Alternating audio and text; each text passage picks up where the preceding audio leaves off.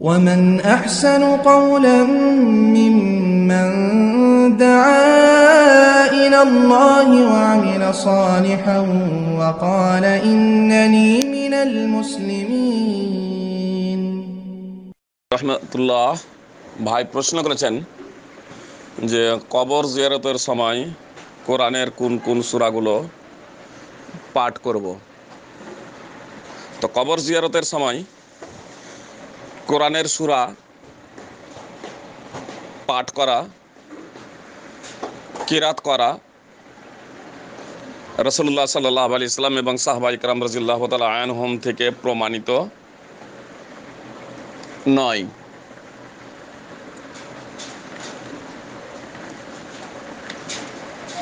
বরং রাসূলুল্লাহ সাল্লাল্লাহু আলাইহি ওয়াসাল্লাম বলেছেন, লা তাজআলু বুয়ুতাকুম মাকাবির ফাইন্না শাইতানা ইয়ানফিরু মিনাল বাইতিল্লাযী তুকরাউ ফীহি সূরাতুল বাকারা।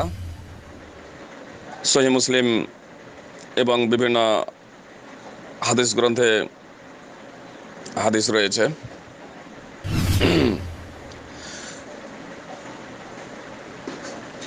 কোন বর্ণনায় রয়েছে, লা তাজআলু বুয়ুতাকুম মাকাবির ফাইন্না শাইতানা ইয়াফিরু মিনাল বাইতিল্লাযী ইকরাউ ফীহি সূরাতুল বাকারা। তোমরা তোমাদের ঘরকে গোরস্থান বানিয়ে নিও না, তোমরা তোমাদের ঘরগুলোকে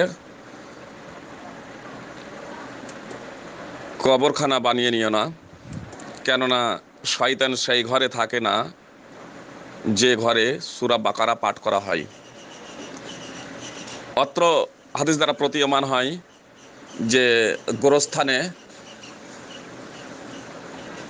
কোরআন তেলাওয়াত করা হয় না, তবে কবর জিয়ারত করা মুস্তাহাব এবং কবর জিয়ারতের সময় হাত তুলে দোয়া করা যাবে।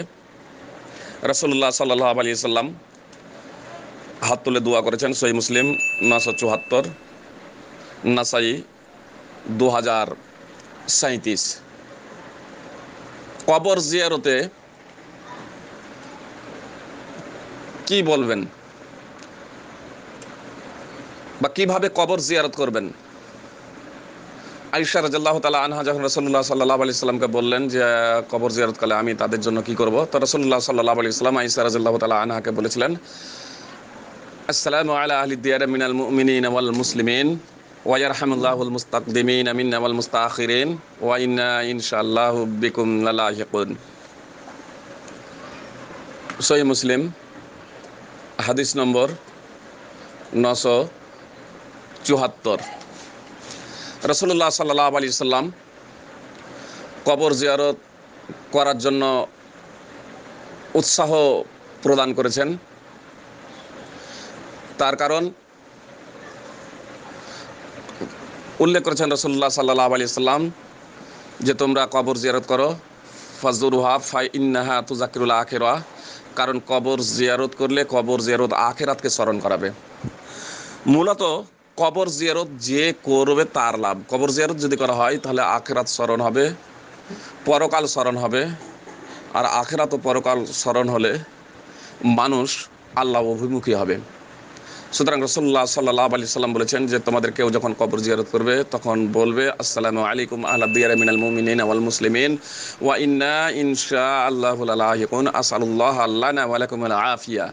সহিহ মুসলিম হাদিস নম্বর 975। ফল কথা, কবর জিয়ারত করা মুস্তাহাব। কবর জিয়ারতকালে কোরআন তেলাওয়াত করা রাসূলুল্লাহ সাল্লাল্লাহু আলাইহি ওয়াসাল্লাম এবং সাহাবায়ে কেরাম রাদিয়াল্লাহু তাআলা আনহুম থেকে প্রমাণিত নয়। অতএব কবর জিয়ারতে গিয়ে কোরআন তেলাওয়াত করা থেকে বিরত থাকা বাঞ্ছনীয়। কবর জিয়ারতে দোয়া পাঠ করবে এবং হাত তুলে নিজের জন্য আল্লাহ তাআলার কাছে ক্ষমা প্রার্থনা করবে এবং কবরবাসীর জন্য আল্লাহ তাআলার কাছে ক্ষমা প্রার্থনা করবে।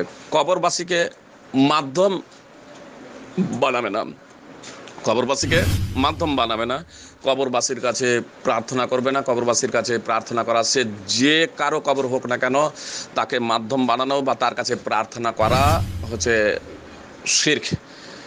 অতএব কবরবাসীর কাছে প্রার্থনা না করে বরং আল্লাহ তাআলার কাছে প্রার্থনা করবেন নিজের জন্য এবং কবরবাসীর জন্য, এবং তা হাত উঠিয়ে করা সুন্নাত। আসসালামু আলাইকুম ওয়া রাহমাতুল্লাহি ওয়া বারাকাতুহু।